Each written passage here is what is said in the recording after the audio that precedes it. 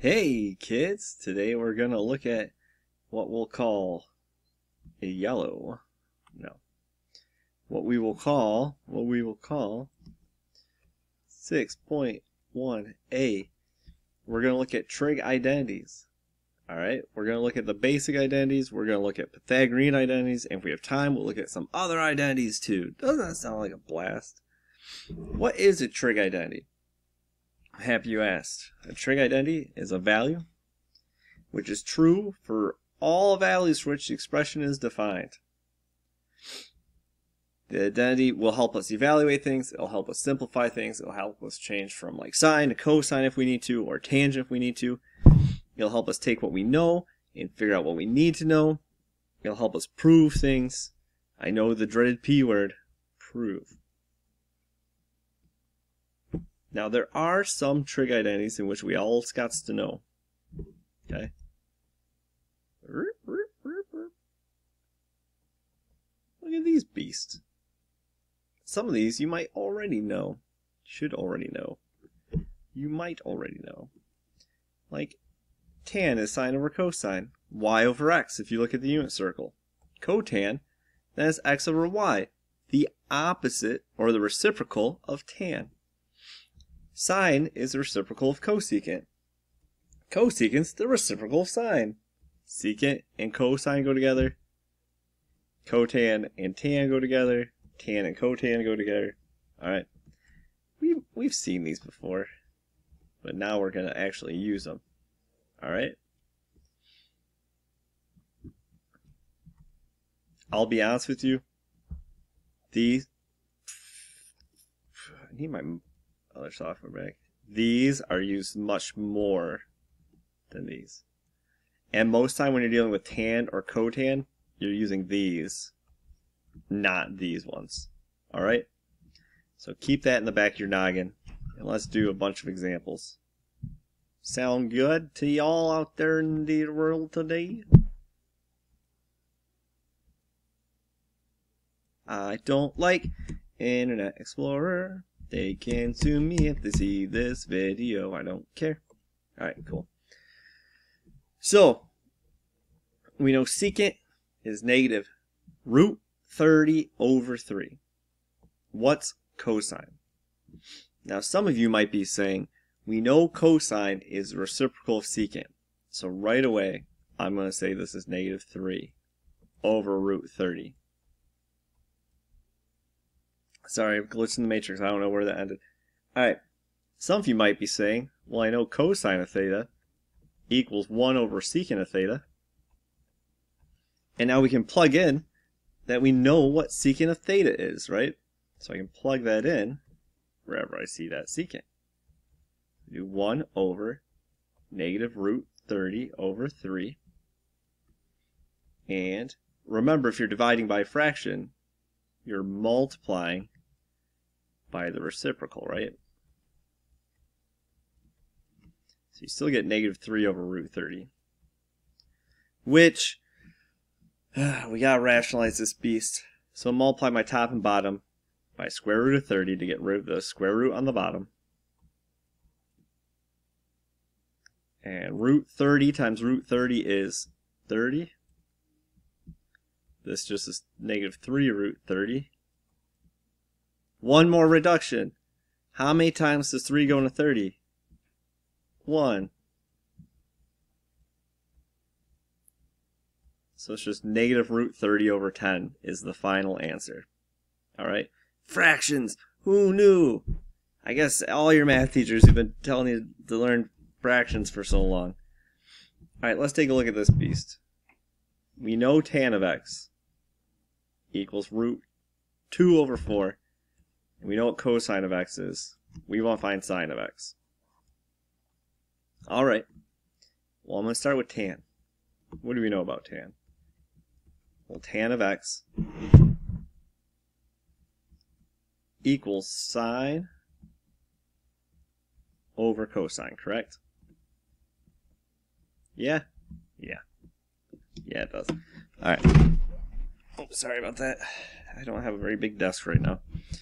So, I'm going to plug in then what I know. Well, I know tan is root 2 over 4.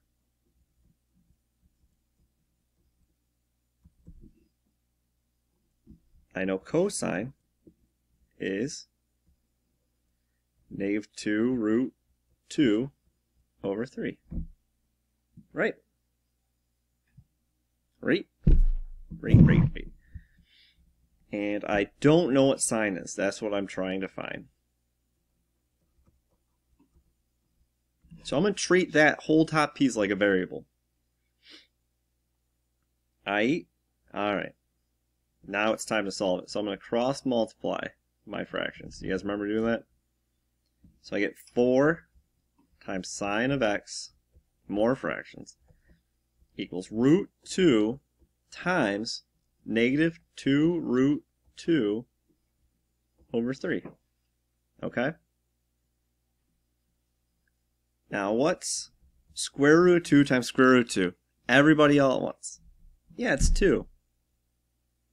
Negative 2 times 2 over 3 equals 4 sine of x. Uh-oh, I'm going to run out of room here. This is what happens when you're crazy. You're a mad person. You're just writing all over the place.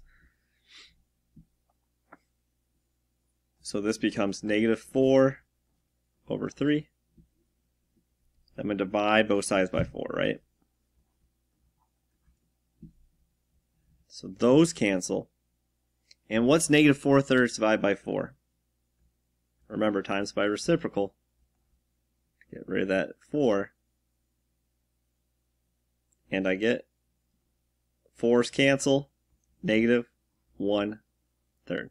So sine of x equals negative 1/3. I don't have to use inverse or anything. I'm just treating sine of x like a variable. I'm going to pause for time. Maybe pause for time. Alright, we're going to keep scrolling here, guys. We got so much to do. Let's take a look at number 3. Alright, so now we have cosecant and cotan, and we want to find secant. Alright, so I'm going to look at my formula sheet. I'm going to look for one that has secant, cosecant, and cotangent. Well, if I look up there, I see cotangent equals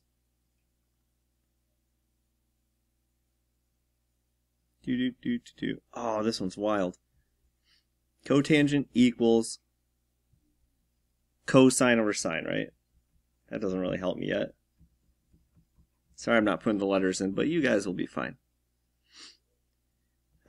Is there a way I can quickly change cosecant into sine? Yeah, cosecant and sine are reciprocals. So if cosecant 7/3, sine is 3/7. Alright? So now let's see if I can solve this, find cosine, and then use cosine to find out what my secant is. I know, right? I can already hear you guys complaining. Alright, so cotan is negative 2 root 10 over 3. Yar or nar? Yar. Cosine is what I'm trying to solve for. Cosine of beta. Well, technically I'm trying to find secant, but in order to get secant I need cosine. And sine is 3/7. Now this is some good old-fashioned algebra to solve for that b. Or for that cosine b, I should say. So I'm going to multiply both sides by 7/3. No, I'm not.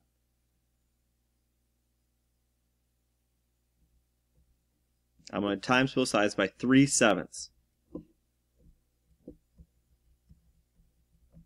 Because then these will cancel. Remember, if you multiply by whatever's down below, gets rid of it. So then over here I'm going to get 3 times negative 2 is negative 6 root 10 over 7 times 3 is 21 equals cosine of b. That quick. We already got there. But hold the phone, you phonies. I'm going to reduce this real quick. Both these are divisible by 3. Okay? So that becomes negative 2 root 10 over 7, right? I'm just making our life easier here as we go. So, if cosine of b equals negative 2 root 10 over 7, then secant is the reciprocal of that. So I flip it. So I do 7 over negative 2 root 10. Now hold on now. I gotta rationalize that denominator. So I'm going to multiply the top and the bottom by root 10 to get rid of that square root on the bottom. 7 times root 10 is 7 root 10 over, I'm going to write on this, root 10 times root 10 is 10, and 2 times 10 is 20. Still negative. That's a 20. So that's my secant. Ay caramba. Fun stuff, guys. Fun stuff. Fun stuff right there.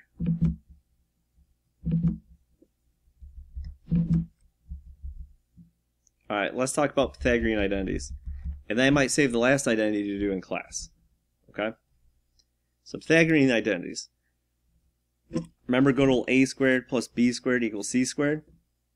Well, since we're dealing with the unit circle, the radius, the longest side of every triangle is 1.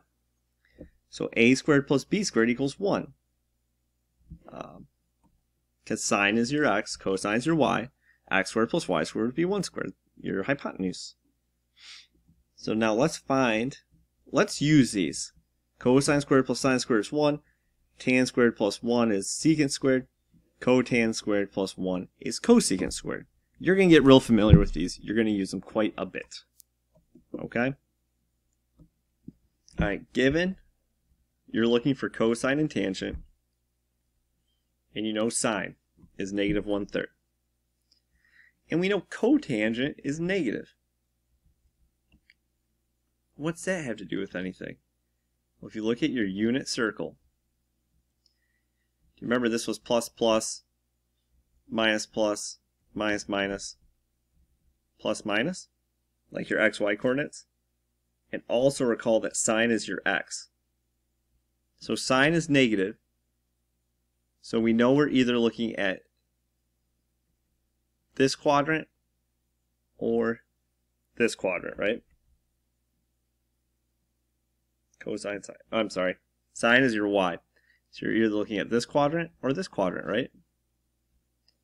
Now, cotangent is negative, and cotangent is sine over cosine. So I need a positive and a negative. So it's either one of these two. So because these are both positive and negative, and my sine is negative, I know we're in this quadrant. Quadrant 4. Now, why does that matter? Because this tells me that I know cosine is going to be positive here. I have to have a positive cosine. But I digress. Let's get into the nitty-gritty. So I'm going to do cosine squared plus sine squared equals 1 to find cosine. Sine is negative 1/3. So I'm going to plug it in and solve. So cosine squared plus negative 1/3 squared equals 1. So cosine squared plus 1/9 equals 1. So cosine squared equals 8/9. I subtracted 1/9 from both sides, and then I square both sides to get cosine. Square root, I should say. So I square root my top and my bottom. So I get square root of 8 over square root of 9 is 3. And this actually reduces down to 2 root 2 over 3. Okay? Wowie, wow, wow, wowie. So I found cosine. We did it. Now we gotta find tan. Well, tan equals sine over cosine. And we know that has to be positive. You do have to check for negatives because we're in quadrant 4. So let's find tan. Tan is sine over cosine. Well, my sine is negative 1/3. My cosine is 2 root 2 over 3. So I'm dividing two fractions. So I multiply by the reciprocal. is what I'm actually doing. My 3's cancel. I get negative 1 over 2 root 2. Okay? Which, if we rationalize the denominator, we get negative root 2 over 4. Because we times it by root 2 over 2.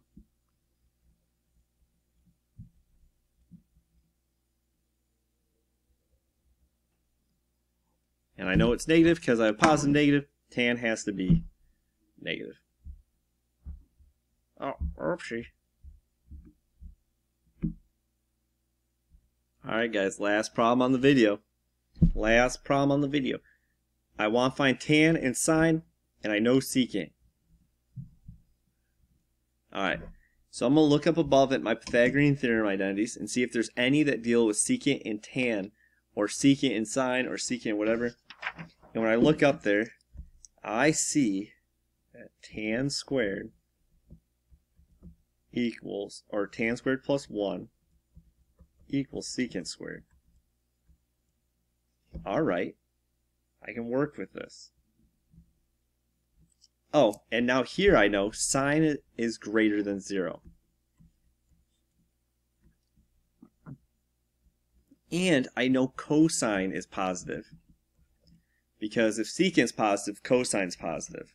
So these are both positive. And which quadrant is it positive? First quadrant, up here. So that means if I'm in the first quadrant, everything is positive there. Ask me if I'm sure. I'm positive. Oh, good talk. Alright, so I'm going to plug in what I know. I don't know tan squared, but I know secant squared, or secant is 6 over 5. Okay. So that means tan squared plus 1 equals 36 over 25.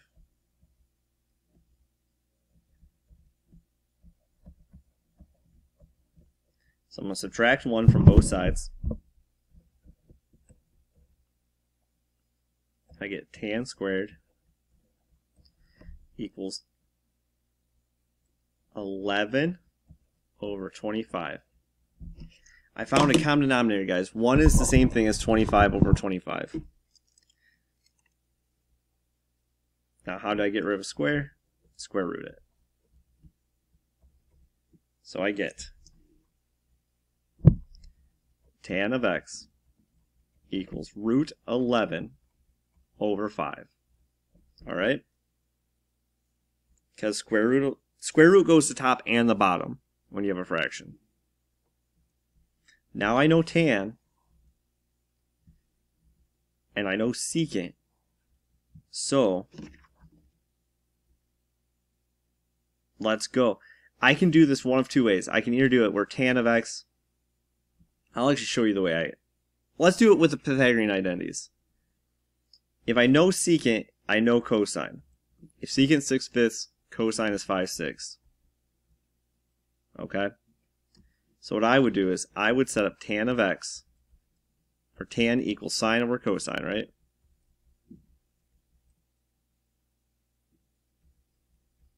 I know tan is root 11 over 5. I'm looking for sine of x, and I know cosine is 5/6. Now I'm going to multiply both sides by 5/6 to get rid of my denominator. When I do that, my 5's cancel, these cancel, and I get sine of x is root 11 over 6. Root 11 over 6. Alright. Do I expect you to be an expert on this right now, this very second? No.